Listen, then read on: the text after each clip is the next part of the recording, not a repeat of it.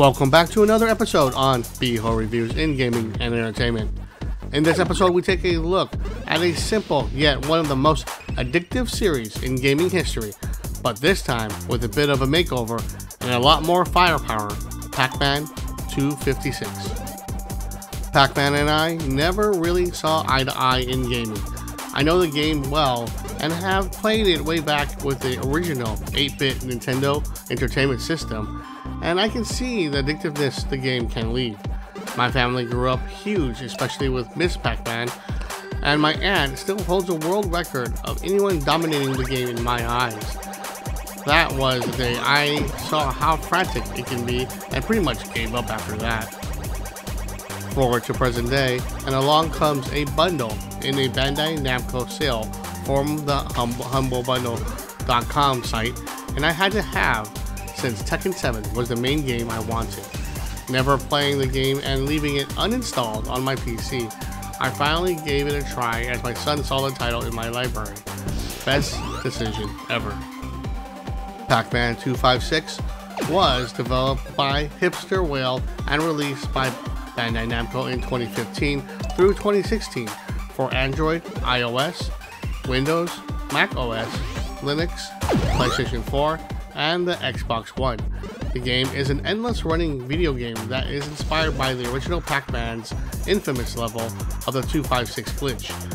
The original Pac-Man had an integer inner flow, making the 256 level impossible to complete as the level loads improperly.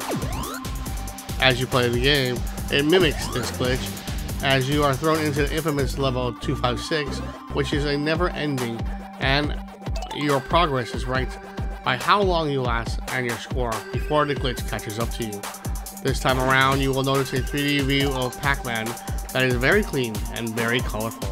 There are glitches around the game that you have to push Pac-Man in upwards direction as the bottom portion of the screen is being eaten up by the glitch itself.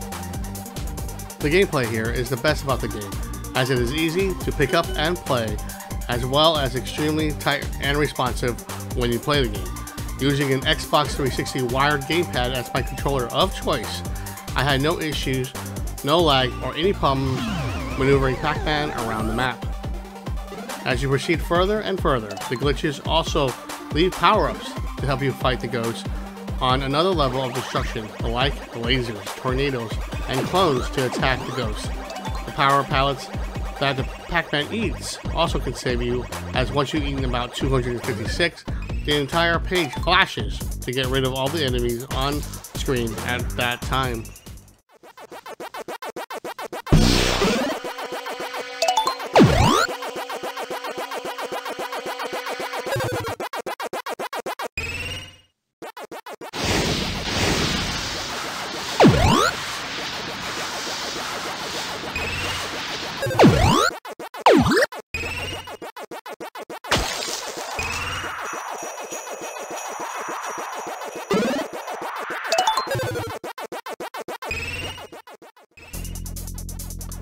The story here, there is no real story except to get as far as you can before the glitches catch up to you and you die. Best score is how long you can last and how high you can get. The usual going against your best time and score, for the most part, is fun, but the fun here is really undeniable. They made the game completely stand out on its own merit and added so much chaos to the game, it actually makes a lot of sense. The soundtrack here isn't big or inspirational, but does its job with really cool tracks that really add to an addictive environment than actually taking away from it.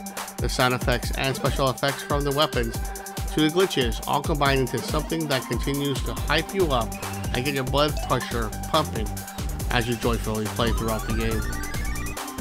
Whether you are looking for a game that is short and fun or in it for the long haul, Pac-Man 256 has it all as you mow down the ghosts with new weapons and visuals, but with the same tight responsive control we know Pac-Man has always had and still has today.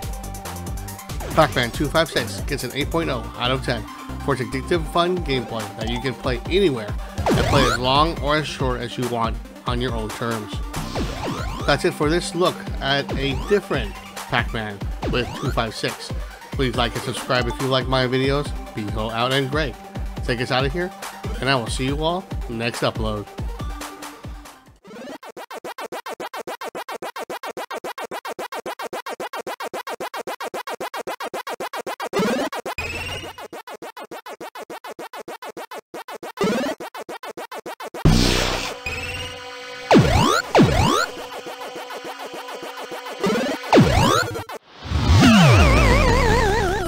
Damn.